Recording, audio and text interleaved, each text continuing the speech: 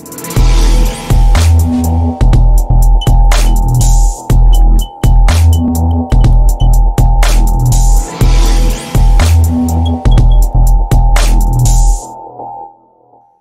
in this video we will learn about how to uninstall Joomla from cPanel using Softaculous.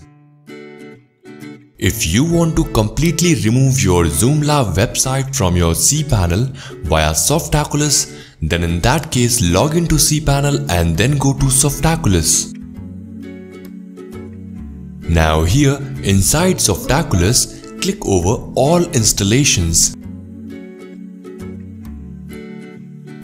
Now here in front of your Joomla website, you can simply click over the cut mark, which will simply uninstall your website.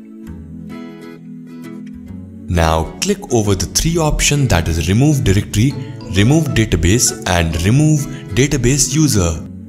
Further, click over remove installation. This will take some time and your Joomla website will be completely removed via Softaculous.